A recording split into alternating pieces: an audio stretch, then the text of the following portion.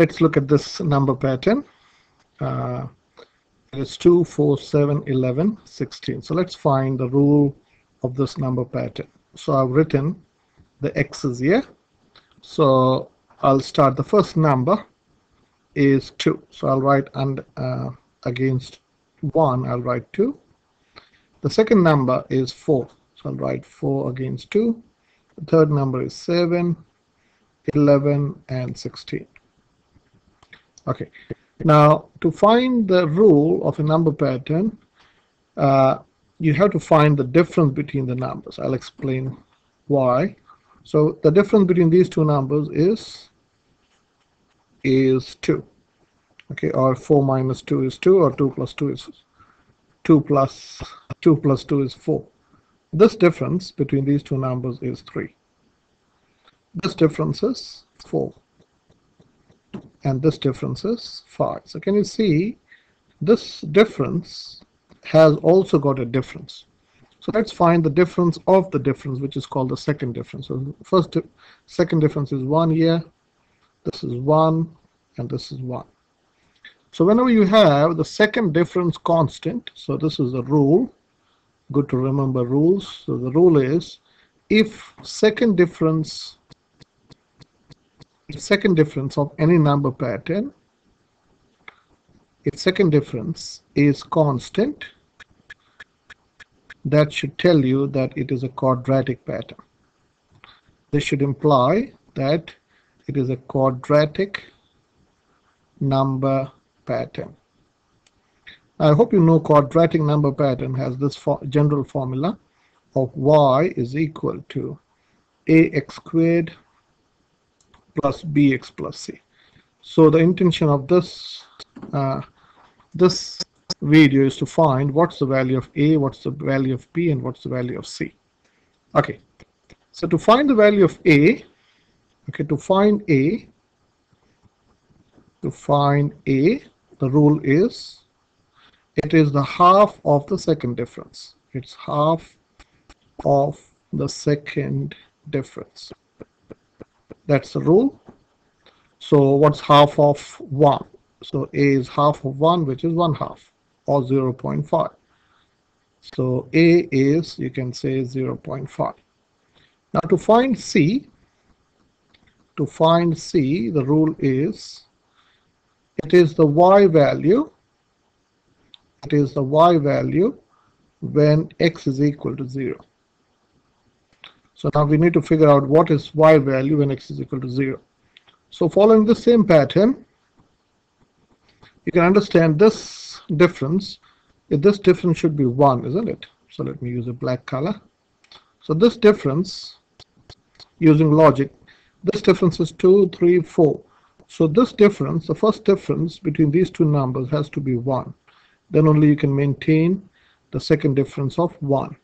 So if this is 1 and this is 1, you can say the number corresponding to 0 would be 1, because 1 plus 1 is 2, or 2 minus 1 is 1, whichever way you understand. So this is your C. Okay, we'll check this. This number is your C. So we can say, well, this is the rule. It's the y value when x is equal to 0. So when x is equal to 0, what's your y value? That is 1. So your C is 1. So we have figured out A, which is half or 0.5, and C is 1. So let's write the equation again. Quadratic equation is y is equal to ax squared plus bx plus c. So we know what is A. A is 0.5 or half, and we know C is 1. So let us put this back in this equation. So your y will become A is 0.5, so this is 0.5 x squared plus bx plus c is 1. Okay, now for the final rule, to find b, you can take any value of x and corresponding value of y. So put x is equal to 1 and whatever y is. When x is 1, what is y? So we'll have to go back to the table. When x is 1, your y is 2. So let us put that when x is 1, y is 2, where we are going to put this back in this equation. Okay, so let me scroll up. So let me use my blue color. So this is y. Sorry, what is y? Y is 2. So I can put 2 is equal to 0.5 times 1 squared plus b times 1 plus 1. So we'll have to do a little of maths here. So this is 0.5. 1 squared is 1 plus b times 1 is b plus 1. So 0.5 times 1 is 0.5 plus b plus 1. So this is 1 plus 0.5 or 0.5 plus 1. So 2 is equal to 1.5 plus b, which implies you can use your logic. 1.5 plus what gives you 2? So b has to be 0.5. So b is 0.5. Okay, so let's again write the equation. Y is equal to, it's always good to write and check at each stage. Y is equal to ax squared plus bx plus c. So what is a? A is, let us scroll back, a is 0.5. A is 0.5. So let us put a is 0.5. B is also 0.5. And C is 1. So C is different than A and C. So your equation is y is equal to 0.5 x squared plus b is 0.5 x plus 1. So this is your equation. So let us check this. So let me write this properly.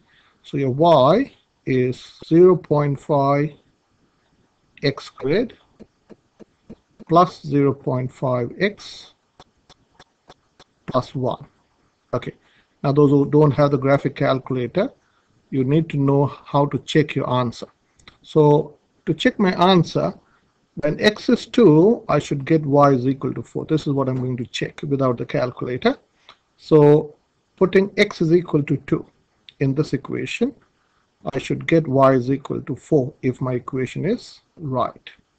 So let us check it. So y is 0.5 times 2 squared plus 0.5 times 2, 0.5. This is 0.5 times 2 plus 1.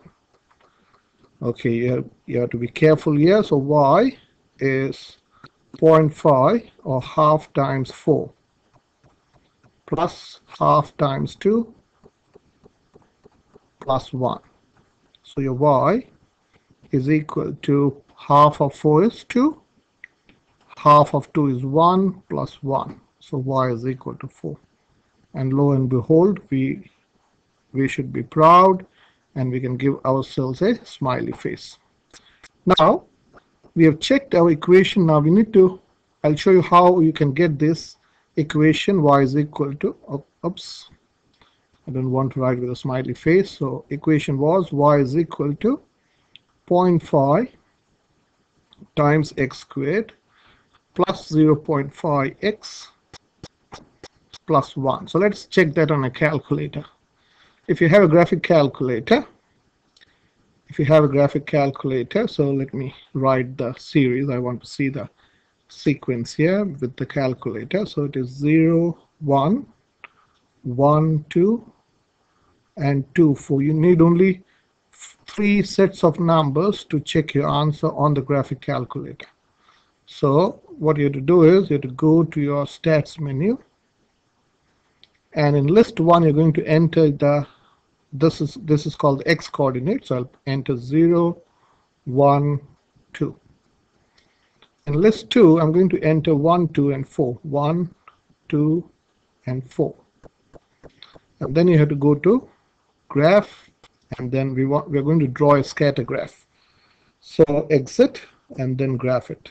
So these are the 3 points, 0, 0, sorry, this is 0, 1, 1, 2, and 2, 4. And then you have to press calculate F1, and then we know this is a quadratic equation, you press F4. So can you see A is 0.5, B is 0.5, and C is 1. And then you can also draw it.